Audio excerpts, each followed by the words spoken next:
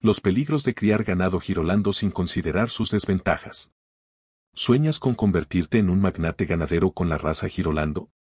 La promesa de leche abundante y carne de calidad puede sonar irresistible, pero antes de sumergirte en este paraíso vacuno, detente.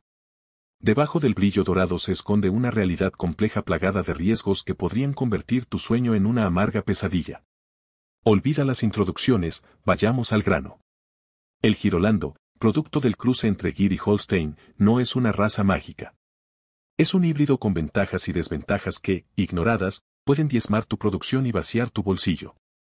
Comencemos por el lado oscuro. Adaptación incierta, el Girolando no es un camaleón genético. Su adaptabilidad a climas y pasturas varía, exponiendo tu ganado a estrés, enfermedades y baja productividad. Si tu región no se ajusta a sus necesidades específicas, prepárate para enfrentar costos adicionales en manejo y cuidados. Leche, abundancia o espejismo.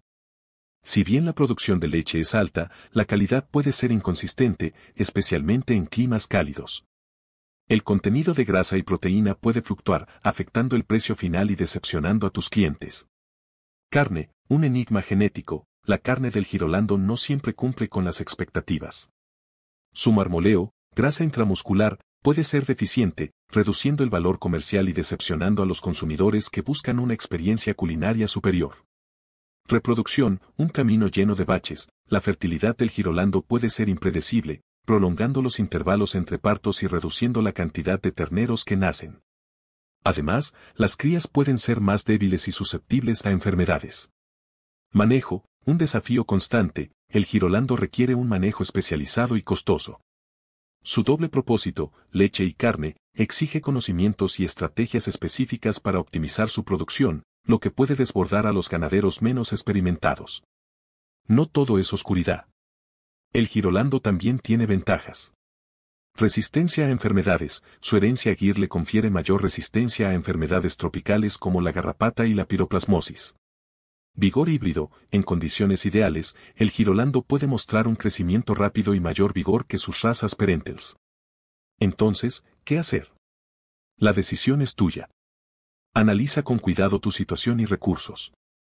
Investiga a fondo las condiciones climáticas, disponibilidad de pasturas, necesidades del mercado y tu experiencia en ganadería. No te dejes llevar por cantos de sirena. El Girolando no es una raza para principiantes o para aquellos que buscan una fórmula mágica. Asesórate con expertos y elabora un plan de manejo que se ajuste a tus necesidades y minimice los riesgos. Recuerda, la ganadería es una actividad compleja y de alto riesgo. El éxito no está en la raza, sino en la planificación, el conocimiento y la dedicación.